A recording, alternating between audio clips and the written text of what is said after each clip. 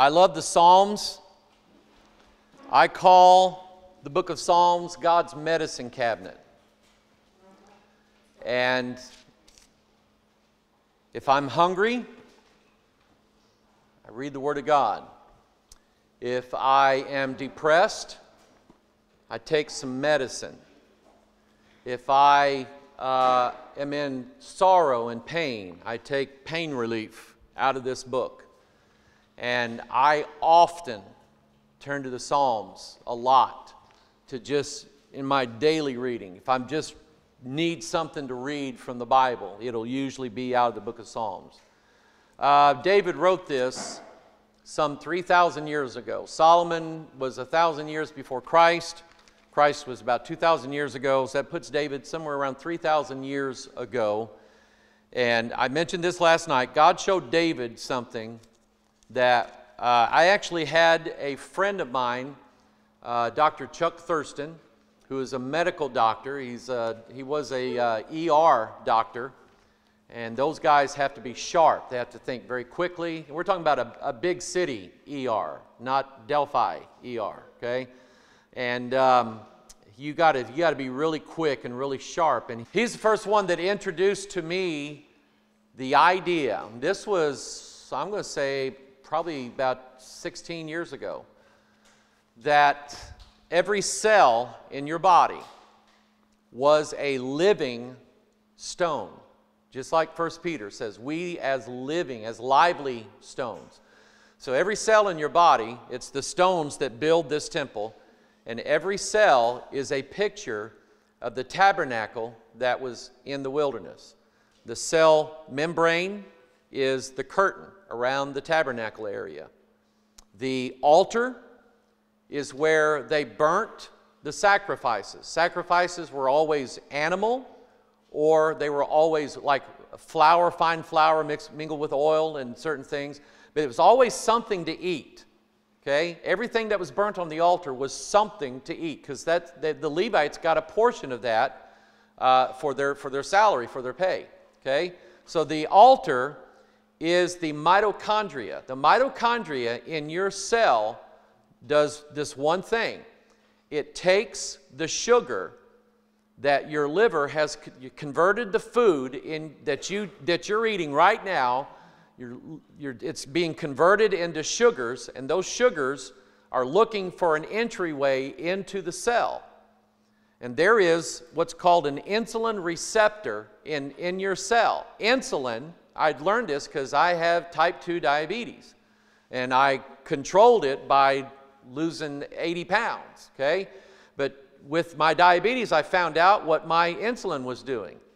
The insulin is this little hormone chemical that the cell wall has an insulin receptor. Insulin literally opens a door to the sanctuary, to the cell, so that sugars can go in. Nothing else can go in, only sugar. Which is interesting, because there was always a priest standing at the doorway of the tabernacle, and he always examined what came in that tabernacle. And if you were not a Levite priest, or it was not your time to go in, and if you were not an animal sacrifice or wheat or something like that, you didn't go in. And so I learned that the insulin in my body were the priest, the Levite priest, who brought the sacrifices, the sugar, into the cell, into the tabernacle. And when you have type 2 diabetes, your Levite priests are too lazy to do anything, or there's not enough of them. Okay? And that was the deal with me. I had insulin, but it wasn't enough insulin, and the insulin I had wasn't able to do what it... So sugar was building up in my bloodstream. Okay? So once the sugar gets in, the priest will take the sacrifice, the lamb or the goat or the fine flour, the bread, and take it and put it on the altar, and it's burnt. The mitochondria takes the sugar, and it literally burns the sugar in this little factory that it has, the mitochondria, and it burns it, and when it burns it, it releases a form of energy called ATP. And I don't know what, adenine triphosphate or something like that. But anyway, it's exactly what happens on the altar. It it's burnt. The reason why your body temperature is 98.6 right now is because your cells are literally burning sugar, and that's what's giving you the heat in your body. It's just like the altar. Then the nucleus was the sanctuary, or the most holy place. And in the most holy place was the Ark of the Covenant, and inside the Ark of the Covenant was a copy of the law that Moses had written. It was a rolled up scroll. Well, you know what DNA looks like, don't you? It looks like a rolled up scroll is what it looks like. And in that DNA are letters and words called genes, and paragraphs and verses, and everything that you are is written into your DNA. And that's stored in the nucleus, which is the most holy place where the book of the law was stored. And this doctor's telling me this, and I'm just going, you mean the Bible's right? We are the tabernacle of God, which means that we didn't come from monkeys. We didn't come from some gooey gel 14 million years ago that lightning struck and everything like that.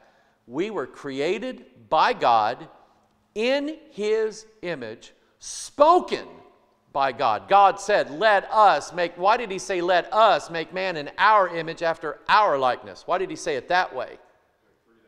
There are three that bear record, the Father, the Word, and the Holy Ghost, and these three are one. So we're made in the image of God. The Father, the Word, and the Holy Ghost. We are spirit, soul, and body. Okay?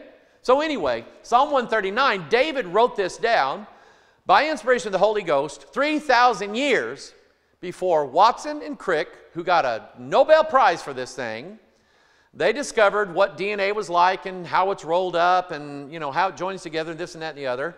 But David knew it by way of the Holy Ghost 3,000 years ago. Thine eyes did see my substance, yet being unperfect, and in thy book all my members were written.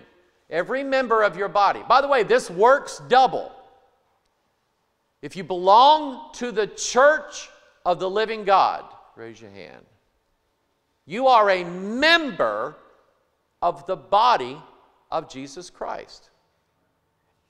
And in His book, your name is written. Isn't that beautiful? You are in thy book. All my members were written. And I hope that every one of us has our name written in the book of life of the Lamb of Almighty God. Amen? Which in continuance were fashioned when as yet there was none of them. So here's one way of looking at this. In thy book all my members were written. Because coded into your DNA is the shape of your hand, the number of bones in your hand, the veins that run through your hand, the skin, the color of your skin. Are you going to have a lot of hair coming out of your skin? You're going to have very little hair coming out of your skin. All that's written in the DNA. Even your ugly parts.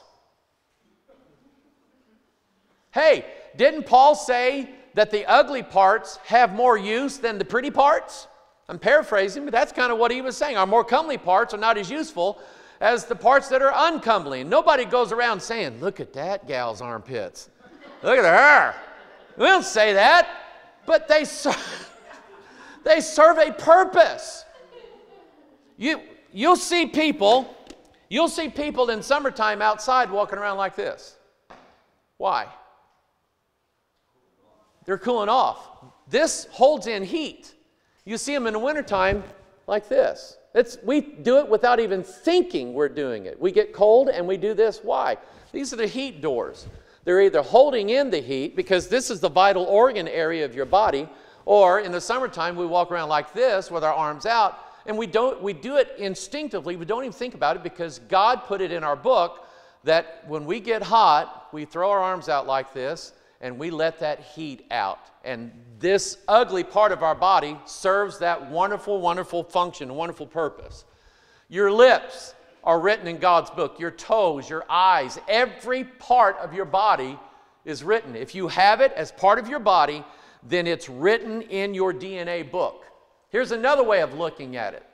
In thy book, which is DNA, all my members were written.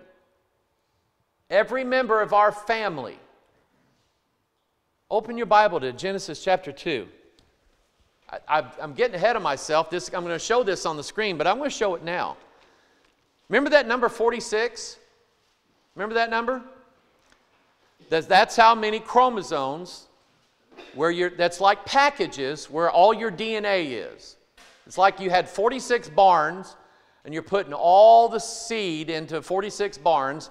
You have 46 chromosomes that are bundled up, and that's where all your DNA books are, okay? So in Genesis chapter 2, I want you to look at verse 21. And the Lord God caused a deep sleep to fall upon Adam, and he slept, and he took one of his ribs and closed up the flesh instead thereof. And the rib which the Lord God had taken from man made he a woman and brought her unto man. And Adam said, now guess what I did? I counted the words that Adam said. If you want to do this, you can. This is now bone of my bones and flesh of my flesh. She shall be called woman, because she was taken out of man. Therefore shall a man leave his father and his mother, and shall cleave unto his wife, and they shall be one flesh. 46 words here exactly. And when you think about it, he's talking about DNA. The man contributes 23 chromosomes. The woman contributes 23 chromosomes. And when those come together, they form a one-celled organism called an embryo.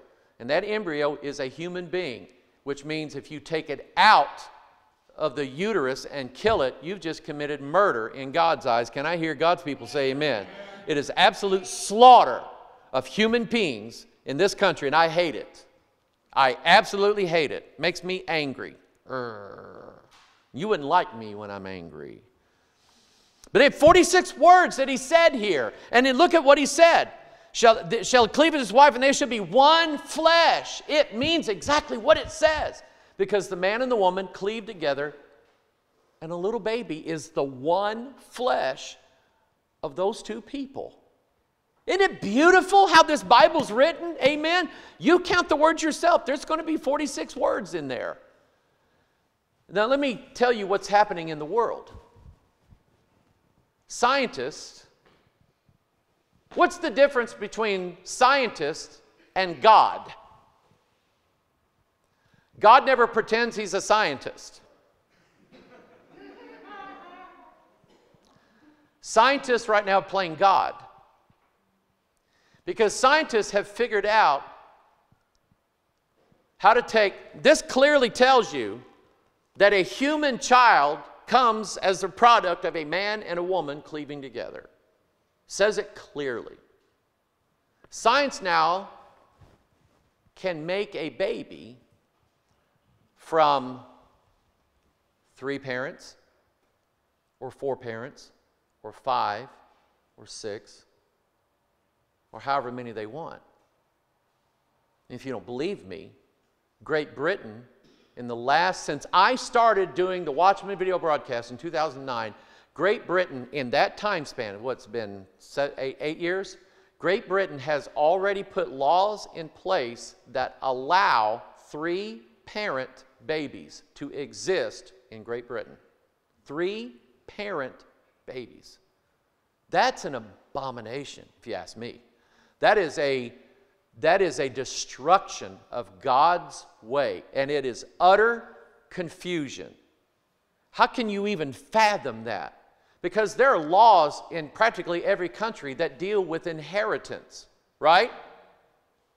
So a child with multiple parents, whose kid is that? Well, it's Dave's and Bob's and Bill's and Sally's and Susie's and these 3 gay guys over here and these 2 women over here. We have no idea how many different parents this child is. It is absolute confusion.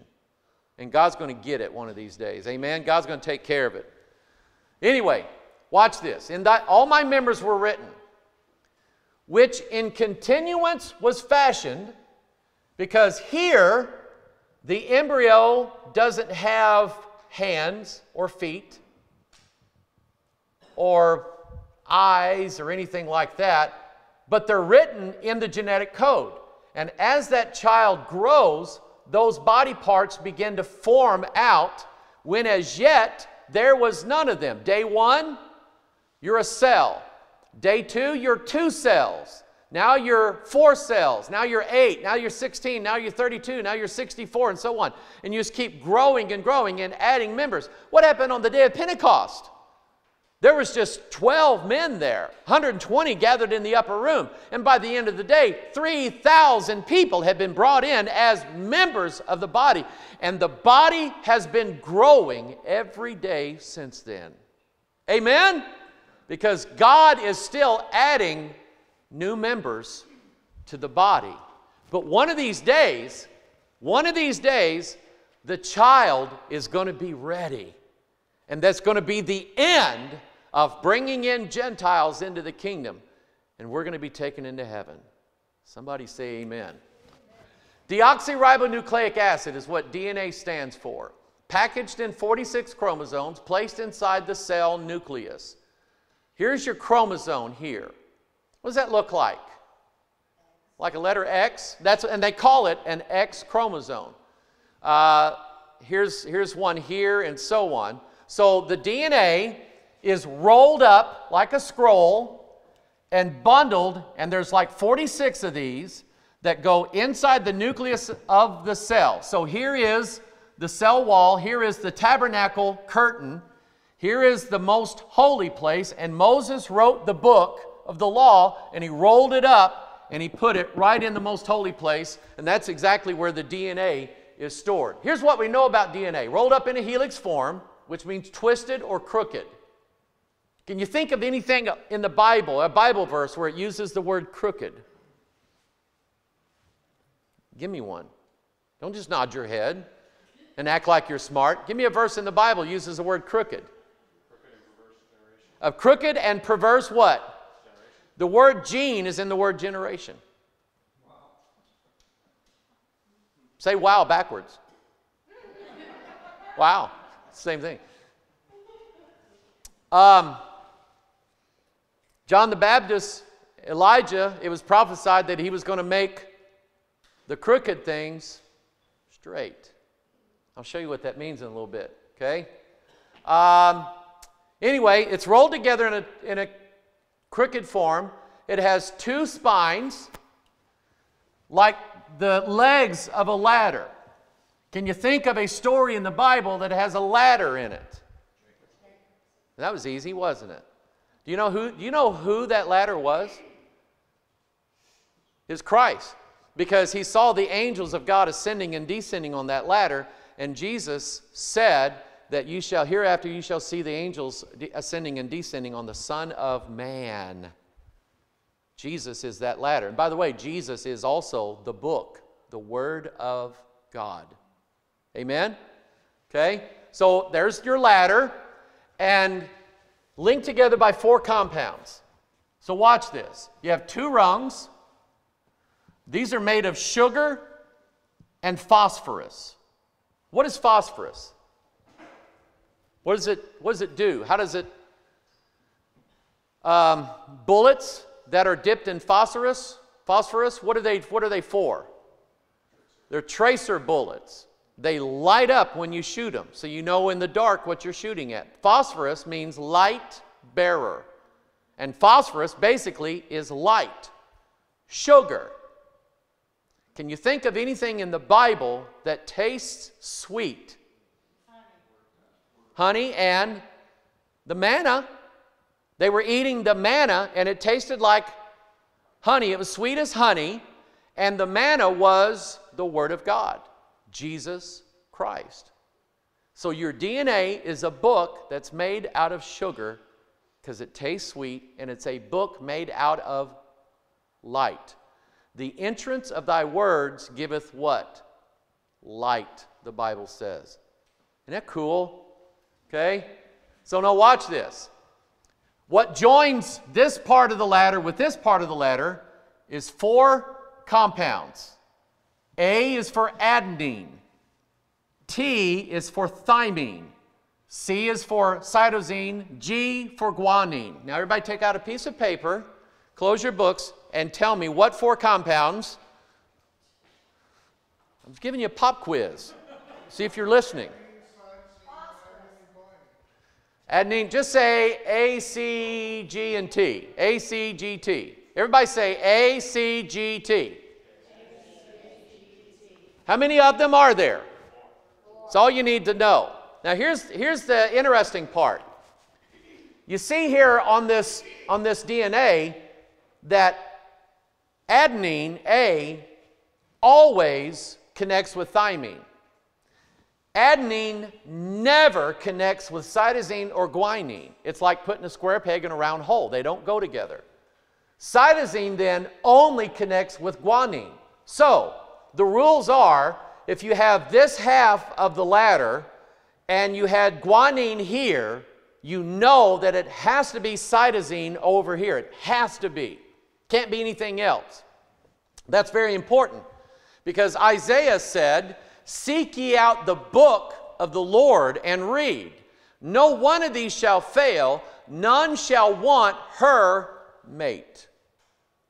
Every time a cell divides and makes a new cell in your body, what it does is it takes that DNA strand, cuts it in half. It sends one half of the copy into the new cell.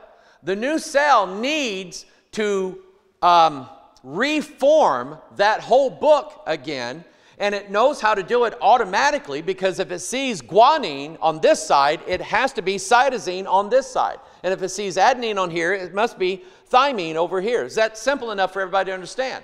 So it's just like the Bible. Watch this, okay? If I were to say,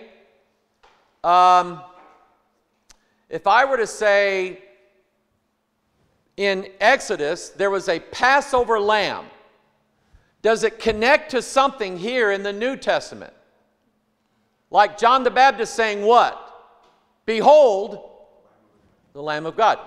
See how the Old Testament is mated together with the New Testament.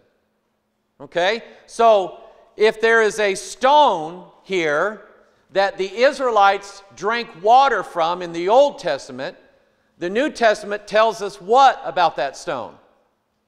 In 1 Corinthians 10, that rock that followed them was Christ. It's mated to the New Testament. Okay? Does that make sense, everybody? Because this is the Old Testament and this is the New Testament.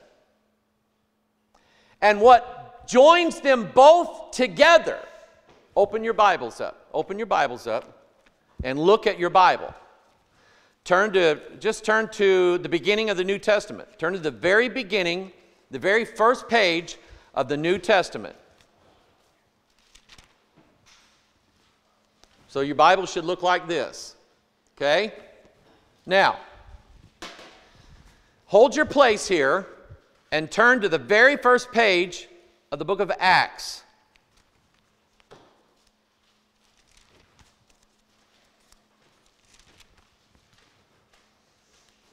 See what I'm doing here? This is the Old Testament. This is the New Testament. And what is it that joins the Old Testament types and shadows with New Testament doctrine? 4 books called Matthew, Mark, Luke, and John. Adenine, guanine, cytosine, thymine. Because everything in the Old Testament was about the law, and here the doctrine talks about the fulfillment of the law, and the fulfillment of the law was right here in these 4 books, Matthew, Mark, Luke, and John. Jesus came made under the law, amen, and He fulfilled everything here, and what joins these two together. Think of the New Testament as heaven, and think of the Old Testament as us here on this earth, and what makes it possible for us to be connected to heaven. Who's the mediator between us and God? And it's these four chemicals that when they come together in a certain sequence, that's what makes the letters of the genes of your DNA. Literally, the Word of God is right here in these 4 books called adenine, guanine, cytosine, and thymine. Now, if y'all was Pentecostal, you'd be shouting and throwing your Bibles up in the air and dancing and hey, listen, they shouted. I preached this in Kenya. I preached this in Samburu, Kenya, where we have a FM radio station. And those people, the guy that was translating for me was the pastor of this church, and he was translating into Samburu language. And I said, I gave like 3 words in a sentence, and it took him like 3 minutes to translate it. And I said, did it really take that long? He said, they don't have a word. What was it they didn't have a word for in their language? So he had to explain to them in their language what it was I was talking about. But when they got it, they danced. They smiled. They shouted. And I said, God sent this Mzungu, which means white guy, all the way over here to tell you that you people in Kenya, where everybody in the world doesn't think anything about the black man at all, but God made you to be the temple of Almighty God. And they got happy. I loved it. So that's how it's paired. Adenine always goes with thymine, cytosine with guanine. What is that? Okay, so think of the combinations of these 4 together as like a form of Morse code. For every letter, there's a dot and a dash. In Morse code, there's nothing more than a dot and a dash, correct? Okay, so in DNA, there's really nothing more than adenine, thymine, cytosine, guanine. That's it. But it's the combination, how it says adenine, thymine here, and then it says guanine, cytosine here, then it says guanine, cytosine again here, and those 3 together would make like one part of a gene. And then you have 3 more that makes another letter, and then 3 more that makes another letter, and so on and so on and so on. And that's how DNA is coded. Or it's like binary. It's like the binary language in computer. Every computer in the world speaks a language of zeros and ones. And it goes all the way back to the old days where the IBM computer took up half of this county, and you had guys in lab coats literally programming the computer by flipping switches on and off. And so now with the days of the transistor, those switches became electronic, and now the current either goes through or it doesn't go through, and so it's either a 0 or a 1. And the pairing of zeros and ones together in a certain sequence makes your computer, your phone, these new hearing devices now, they're mini computers, the car, literally everything that has a processor in it speaks the same simple language that DNA speaks. So let me give you something else scary. The scientists found out because computers read binary, zeros and one, on and off, because computers read that language, some genius decided that since DNA is coded the exact same way, I wonder if I can program a strand of DNA like I would a computer. And they did. And they now have the ability, like my phone there, I think it's like I think that phone is 128 gig, which means it holds 128 gigabytes of memory, okay? And it's that big. DNA is so small that we can't see it even with a microscope, and yet they can take a little piece of DNA and put the entire volume of every book on this planet and store it on this little DNA strand. So they now know how to program, or let's say it like this, they now know how to reprogram DNA. And DNA is not their book to reprogram. Kevin, what would happen if where you work, you got caught with pirated software on your computer? Fired! Why? It's not your software. Or if you hacked into Microsoft Windows 10 because you didn't like it, and who does, you decided you rewrite it. Bill Gates himself would come down and throw you out of the building because it's not your software, right? DNA is not their book. It's God's book. Can I get an amen out of somebody? Amen. Amen.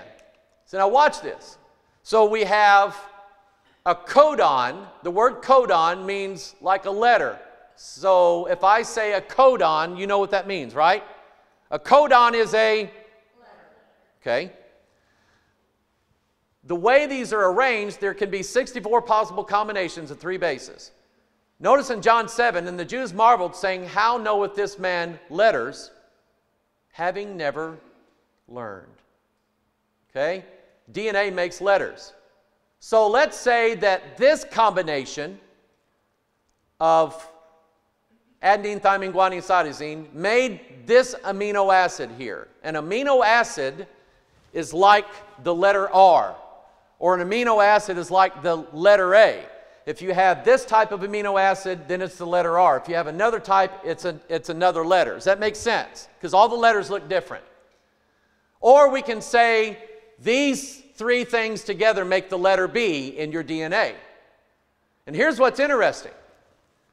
There are 22 amino acids that make up the genetic code of DNA, and there are 22 letters in the Hebrew. Turn to Psalm 119. Psalm 119.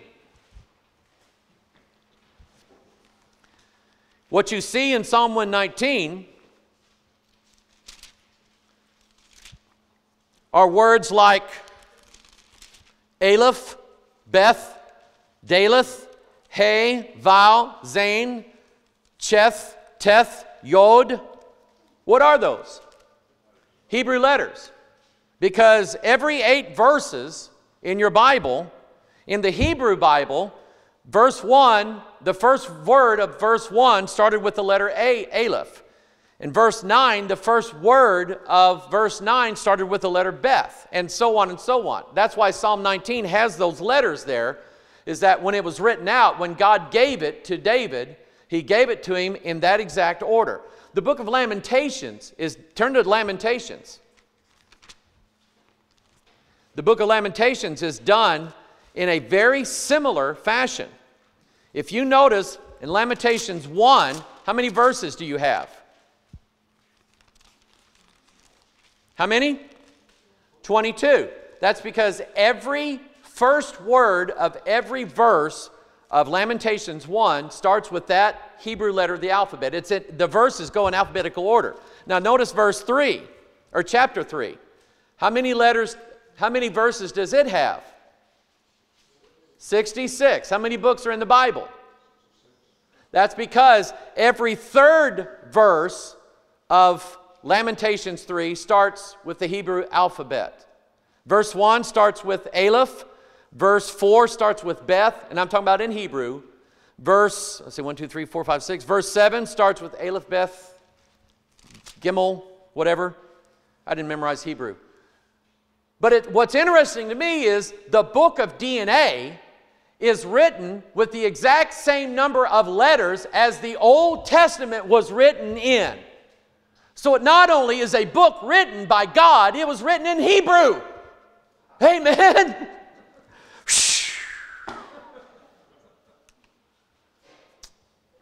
Oh my. So, DNA equals the Bible. Great are thy tender mercies, O Lord. This is Psalm 119, 156. Great are thy tender mercies, O Lord. Quicken me according to thy judgments. What does the word quicken mean? Make me alive according to thy judgments. We're dead without the letters of the book. Amen? How many churches now are not using the book any longer? They're dead, aren't they? They're dead. And they can dance and shout and hoot and holler and have loud music, but be dead spiritually because they're not using the Word, the incorruptible Word of God anymore. So here's how your DNA is built. It's like a rolled up scroll, okay? Notice this, it's made out of sugar. How sweet are thy words unto my taste, yea, sweeter than honey to my mouth. The entrance of thy words giveth light, it giveth understanding to the simple. Ezekiel 2:9, and when I looked, behold, an hand was sent unto me, and lo, a roll of a book was therein, and when he ate it, it was as honey for sweetness. It was like God was handing him a DNA scroll and said, here, eat this. And when he ate it, it tasted sweet, just like DNA does. So, I'm going to give you a word. The word is book or books. And as you read your Bible, when you see the word book or books in your Bible, pay attention to what's there. Pay attention to what's there. Revelation 10. And I took the little book out of the angel's hand and ate it up, and it was in my mouth, sweet as honey. And he said unto me, thou must prophesy again before many peoples, nations, tongues, and kings. Thy word is a lamp unto my feet and a light unto my path. That's because it's made of phosphorus. Now watch this. Boy, I'm getting ahead of... Oh, turn to Genesis 5. I told you to look for the word book, right? The very first occurrence of the word book is in Genesis 5. Take a look at it. Verse 1.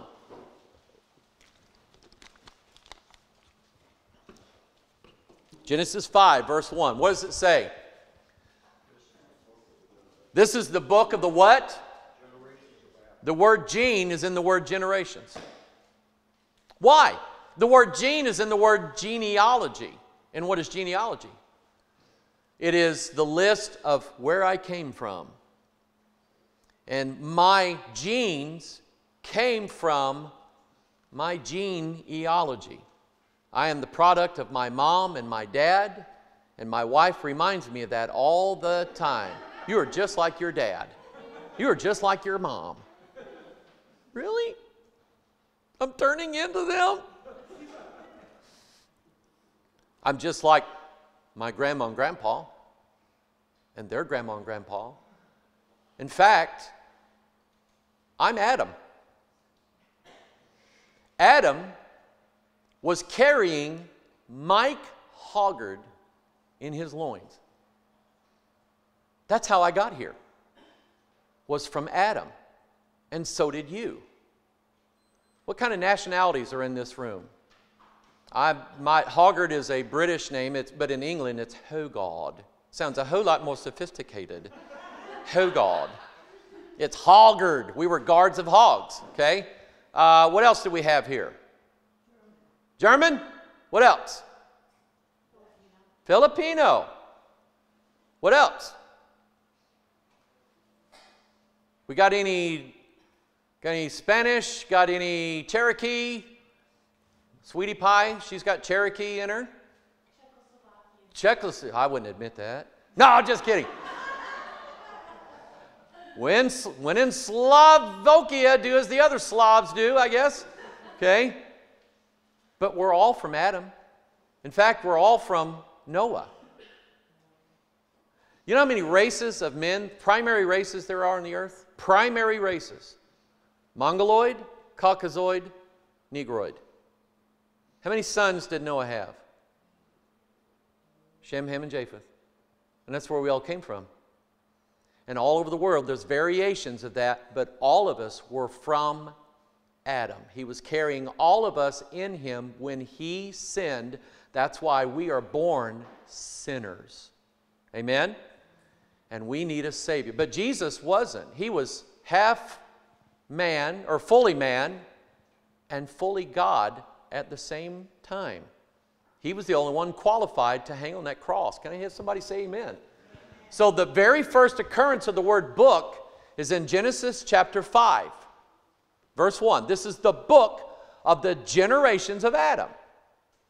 Now, does anybody know, and you can find out there in the first 5 verses of Genesis chapter 5, can somebody tell me how old Adam was when he died? Adam lived 930 years, right? Starting at Genesis 1, go to the 930th chapter of the Bible. It's Matthew 1. And it says, the book of the generation of Jesus Christ. Isn't that neat? That is awesome. That's wow. Frontwards, backwards, upside down, it's everything. God is the one who put all these chapters in here. God is the one who put all these words in here. It had to be the hand of the Almighty God who takes us from the generation of Adam, because as in Adam all die, even so in Christ shall all be made alive. We have passed from death unto life, the Bible says. Woo! Here's the last occurrence of the word book. Revelation 22:18. For I testify unto every man that heareth the words of the prophecy of this. And we mentioned this last night. DNA is not only a book that God wrote, it is a book of prophecy. Because when you were conceived, none of the members of your body were present. They weren't showing up. But it was written in the DNA code that they would show up. So, it begs the question, when did you get saved? Because according to God, He wrote you in the book from the foundation of the world. God always knew who was going to be saved and who wasn't. And ahead of everything, He writes their name in the book. All my members are written in the book, which in continuance was fashioned when as yet there was none of them. Doesn't that just... And you ask the question, how did God know? Well, what if I would have... God would have known it. Well, what if I would have said... God knew that too. You can't beat God at chess. Amen? He's like, He controls all the pieces. Oh, listen. I didn't really know that was occurring, but let me tell you what I think. God knew it. Thank you. Here's what I think. Watch this. When we are saved, Jesus said in Revelation, if you continue, then I will give you a white stone with a new name. In Genesis 17 is a number for transformation. In Genesis 17, Abram is no longer Abram. He's Abraham. Sarai is Sarah. It's got breath in it now, okay? They both were transformed and they both had a name change. Genesis 17, okay? When we're saved, we are a new creature. Old things have passed away. When we're in heaven, I don't think I'll be known as Michael Hoggard. I'll have a new name. Flip that upside down. Turn it over 180 degrees. Because everything God does, the devil does the opposite of it. To me, a name change is all about transformation. And normally, I would say that people who are changing their name are not people who are 60, 70, 80 years old. These are a newer generation, okay, who does not know God. And I think that there is coming. I mean, I'm setting you up on this verse right here to show you what science is doing. Because science is going to change everybody except us, whose names are written in the book of life. Everybody on this world is going to voluntarily submit to an alteration in their genetics. It's already in place. It's already going to happen. Okay? With a transformation comes a new name, a different name. Does that make sense to you? I think it's a spirit that's driving these people to do that. Okay? Prince. Yeah, the artist formerly known as Prince. Just recent, how many corporations are changing their identity? Just recently, in St. Louis area, the gas company is called Laclede Gas. It's named after the French explorer Laclede. St. Louis is a very French area. It was Laclede Gas for years. Just this year, they've changed their name to Spire, S-P-I-R-E. Okay? Why? Dun, dun, dun. Why change your name? It's a marketing thing. It's everything is going to be changed. Every creature. They're altering the DNA of mosquitoes so that the mosquitoes don't carry malaria anymore. But what is that going to do to everything else that the mosquitoes do? They're changing bees. They're changing horses. They're changing grain. Rice grown in Kansas several years ago. In a test, they had a test plot, and I forgot what company it was, might have been Monsanto, but they had planted this whole field full of rice that had human DNA in it. Okay? Changing the genetic makeup of cows so that they produce milk that is different so that people with lactose intolerant can drink the milk and not worry about getting sick. What else are they doing to the cow? And it's just like people changing the Bible. When you change the Bible, you might think that you're doing yourself or somebody else a big favor. But look at what God said. I testify unto every man that heareth the words of the prophecy of this book. If any man shall add unto these things, God shall add unto him the plagues that are written in this book. And if any man shall take away from the words of the book of this prophecy, God shall take away his part out of the book of life and out of the holy city and from the things which are written in this book. That's the Bible, number one. So, the new translators, they've taken Greek manuscripts that were rejected by the King James translators. They were rejected. They take these new manuscripts from the Vatican and they say these are the better manuscripts. And between the NIV and the King James, there are 64,000 less words in it. Every word's important.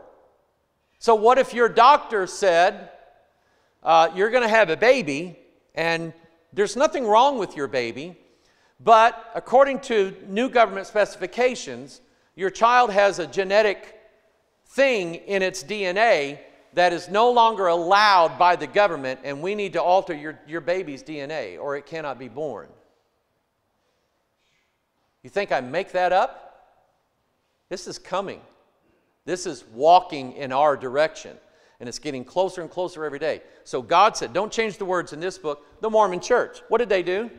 What did the Mormons do? They didn't take away from the Bible. They called it another testament of Jesus Christ. It's another gospel. It's the exact thing Paul said. Though we are an angel from heaven, bring you any other gospel, let him be accursed. And where did Joe Smith get his Book of Mormon from? The angel moron, came down from heaven, bringing him this, showing him this tablets, said, translate these. It's another testament. It's another gospel. An angel from heaven did that. So think about it. What is it coming? What's coming to this world? Bible prophecy tells us that some angels, evil angels, Revelation 12, are going to be cast out of heaven to this earth. And they're going to bring an age of transformation to mankind, altering the book that God wrote.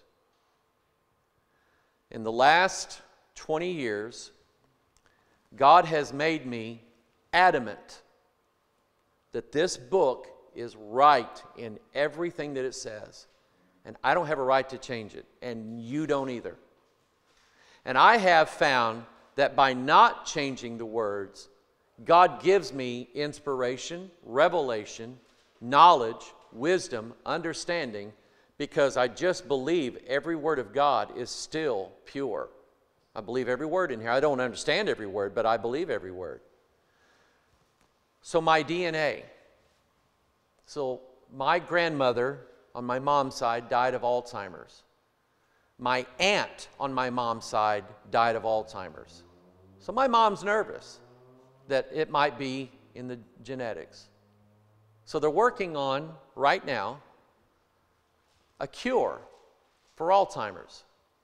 It's not a pill. It's not a shot. It's not radioactive therapy. It's a genetic alteration. A way to change the DNA code, not just in one cell, but in every cell of that person's body. They literally are going to be a child that did not come from their mom and dad, because they're going to get a DNA change. And let's say, because they're doing this now, they like I said, they put human DNA in rice. Let's say that they found something in sharks. Sharks don't get cancer, right? It's because they don't smoke, right? Because they can't keep them lit underwater, okay? So sharks don't get cancer. So they say humans get cancer, sharks don't get cancer. Oh, look, we found the DNA code in sharks that keeps them from getting cancer. If we put that in human beings, then human beings would no longer get cancer. But at what point does a human being stop being a human being and being something different? Turn to John 1:1, and I'm going to close with this. I'm going to show you just how important this is. John 1:1. Has anybody here ever just really got into it? I mean, knock down, drag out with Jehovah's Witness. They come to your porch knocking on your door. Uh-oh. How'd you do, Matt?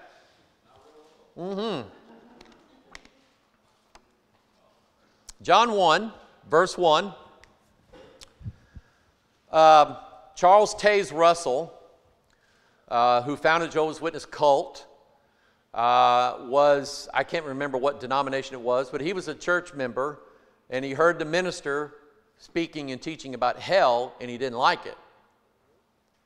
So he decided that it was wrong. So he started looking at the Bible differently.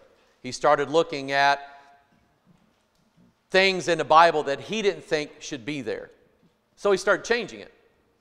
But really, the Jehovah's Witness cult, when you ask the Jehovah's Witness, do they believe that Jesus is Almighty God, what will they say? No, they say no. The Jehovah's Witness believe, and they will be honest about it, they do not believe that Jesus is God Almighty.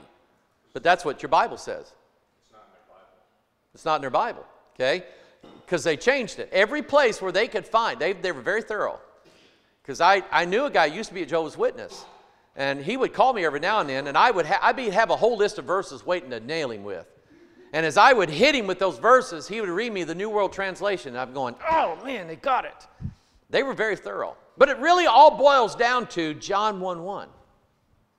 Because John 1:1 says, in the beginning was the Word. And the Word was with God, and the Word was God. That's it. There's no argument. The Word became flesh and dwelt among us. I know who that is. Jesus is the Word of God. Revelation 19 makes that clear. 1 John 5:7 makes that clear. The whole Bible makes it clear that Jesus is the Word and Jesus is God. So if you took a letter A, and added it to, and the Word was a God. All of Jehovah's Witness doctrine on Jesus and His deity is altered by adding one letter to John 1:1. He goes from being God to a God, little g God, one of the angels, right? Okay? See, it all hinges.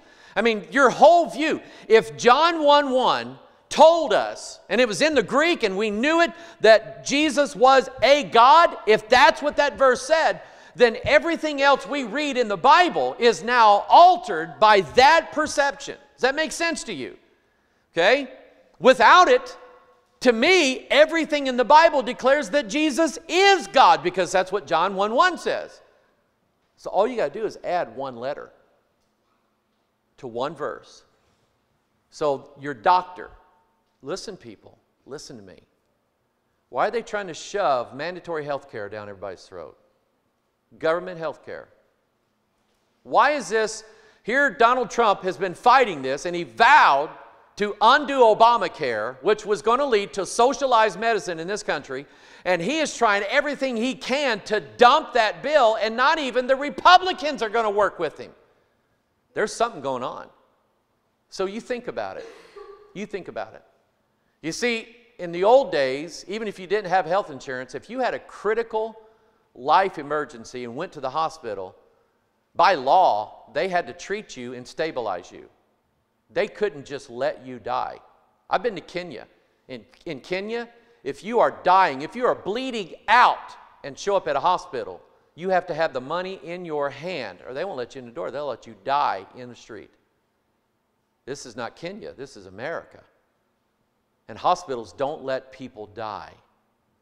So that was the old days. The new days, you've got to have health insurance. And it's going to turn into socialized, government-forced medicine. Even if I'm wrong about that, insurance companies are all about not having to spend money on you.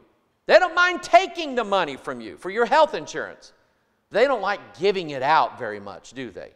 And they have a list of all kinds of things that they don't cover anymore in your health care, right? Am I right? I'm speaking your Deutsch, ain't I, okay? Yeah, okay. So anyway, let's say 5, 6, let's say 7 years from now. 7 years from now, they have a genetic cure for about 25% of the diseases that right now your insurance company will cover if you get those diseases, like heart disease or anything else. And they have a genetic cure in 7 years. And people are getting this genetic cure. And you're not. Because some goofy preacher from Missouri said, don't let them change your DNA, people. And the health insurance company writes you a letter and says, you need to report to your doctor because you have a genetic sequence that tells us that in the next 10 years, you're going to die of heart disease. And we are not going to cover you unless you have this procedure done. And all we need to do is do what we've done with 10,000 people already, and that is alter your genetic code so you don't have heart disease anymore. And as a matter of fact, if you have this done, we will cut your premiums by 50%. Because they're going to save $1 million on you. Don't do it. Because remember what Revelation 13 said about the mark of the beast? So that no man could buy or sell, save he had the mark or the name of the beast or the number of his name.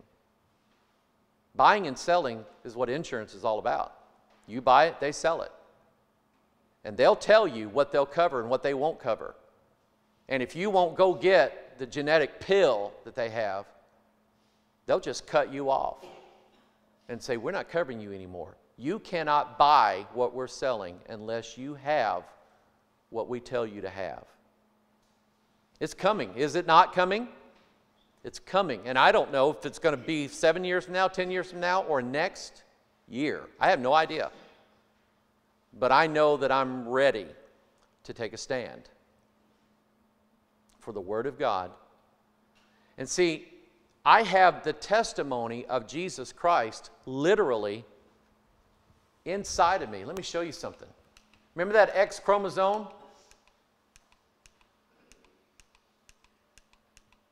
Let me get to it here. Hang on. Boy, wouldn't you like to know what all that is? I have a video on it. Hang on.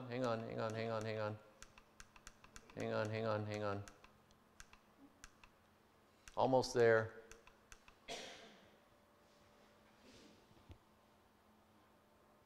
Every one of those chromosomes is a cross.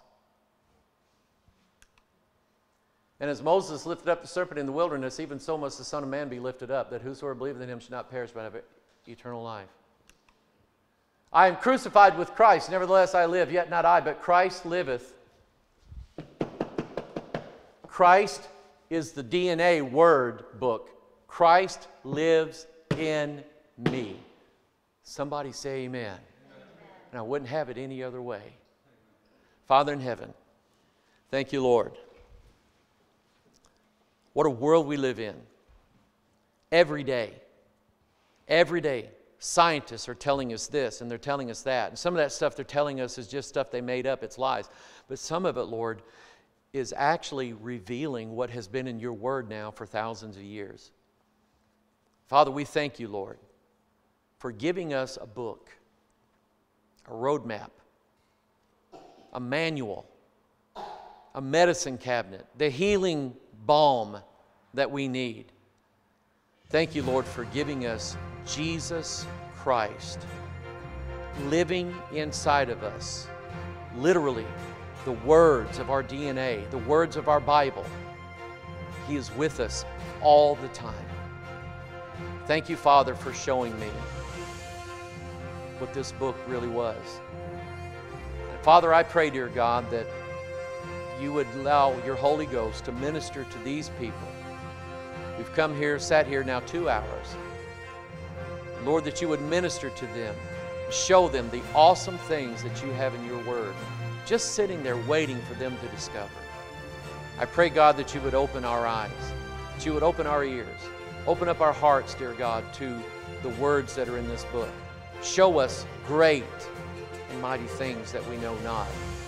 And God, prepare your people, all of your people, to be ready to stand when the evil day comes, and having done all, to stand. Bless us, dismiss us into your care. Give us rest tonight. Bring us back tomorrow night, Lord, and I promise you, Lord, we'll do everything we can to honor and glorify Jesus Christ and to magnify your word, even above your name. We pray this in Jesus' name, and all of God's people said, amen. God bless you. Thank you for coming tonight.